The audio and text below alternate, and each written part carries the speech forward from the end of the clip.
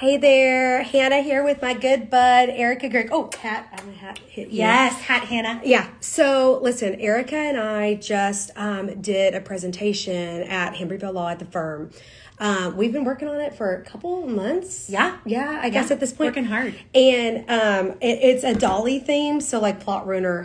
Whenever someday we can share more about that with y'all. But that's why I have a hat where you can't see. We have our boots, Concho earrings, turquoise. The whole vibe. Dolly Parton vibe. And afterwards, we're sort of debriefing of things that we wanted to adjust about the presentation. We have intention to bring this presentation to other family law firms and, you know, industries where people are working on the front lines. We're talking about coping strategies and when in our jobs, when we are dealing with really intense situations, sometimes crises. That's how you say it. That's how I say it. Okay. Crises. How do we respond? How do we respond to the person going through that? How do we respond to take care of ourselves? So it's sort of like the gist of the presentation. Anyway, we're debriefing like, so we've got notes, like how we want to reorder. It's going to be even better. Yes. Reorder some of the slides and some of the things. And we were sitting here visiting and we were talking about some of those moments that have happened in life that really changed life. Anyway, we're talking about in particular counseling moments. And Erica said, oh yeah, well, my monumental counseling moment. I was like, oh, that is so good. I didn't ever think to call it a thing. I got ideas. Yeah. But I was like, you know what? We should get on and share this with people, our monumental counseling moment. I mean, mental health therapy for myself. I'll just share this about me. Like, I'm so fortunate. I don't, by nature, struggle with mental health issues. Like I don't experience tons of anxiety or depression or things like this. Okay, so I know I'm so lucky and so fortunate in that way. And my experience in mental health treatment came up for me when I was in law school and very first starting to consider divorce. So it's people like me versus Erica, not exactly in the same camp. No, I mean, for me, I have a very long mental health story that started when I was very young, that involves a diagnosis of major depressive disorder, and I've been in recovery or sober for 14 years. So I definitely wrestled with very serious mental health issues. But we both have these moments in our lives where we were in therapy or with a counselor that a therapist said something to us and it just totally changed the trajectory of our thinking in our lives. And so we wanted to share with y'all what that moment was for each of us. Yeah, very different contexts, but similar notion. And oh my gosh, I would love if you're watching and can share your monumental therapy moment. I would love, or if you're watching this later, if you could post and share. I think also it could just bring people to awareness of how much can happen. But anyway, okay. So I was in law school at St. Mary's and I had never gone to a mental health counselor, but I found myself like starting to say things like, you know, I don't really know if I'm okay.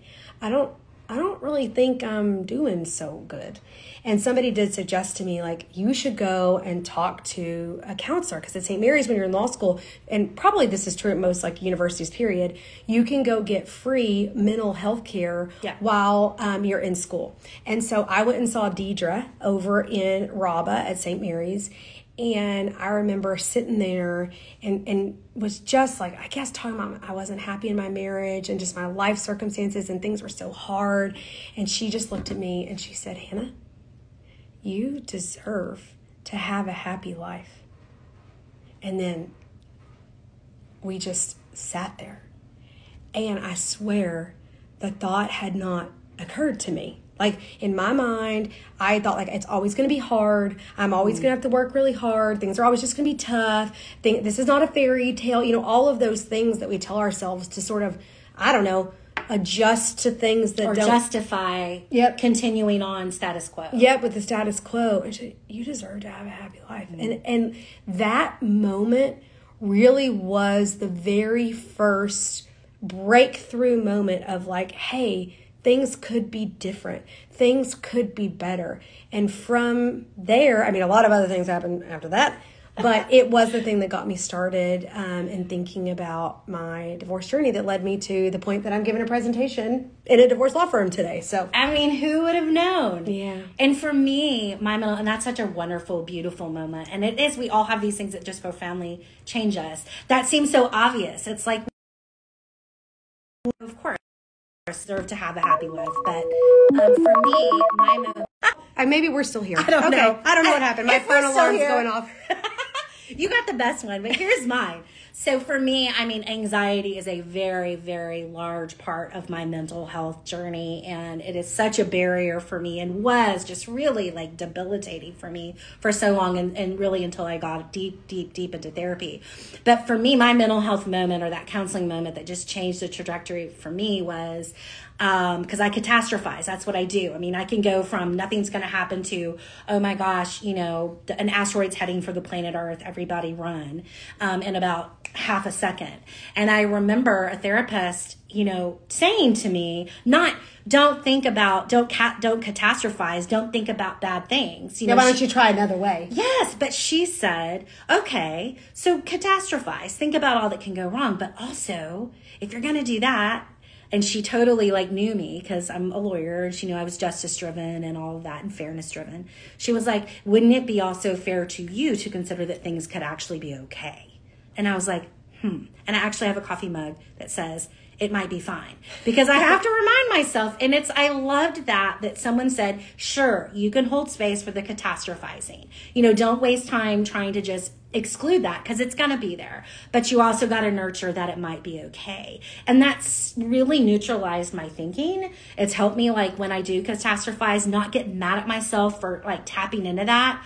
But now I can go to, because of this one therapist, now I can also say, all right, well, then I'm also going to entertain what could go right. Yeah, and our mental health providers out there, like, may you take a little heart that some of the things you say in those sessions made truly, like that one sentence, the fact that you felt led to say it and you did stop to say it, can change or be an impetus for change in a person's life forever. I know that was true of me. I got to find you, Deidre. If anybody knows Deidre at St. Mary's, please like get me in contact with her. We're sending Deidre hearts. Yes, hearts to Deidre. So, look.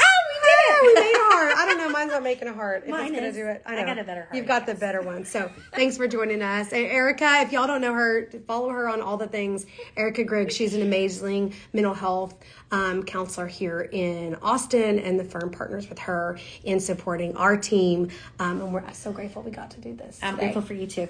Big hug. Bye, y'all.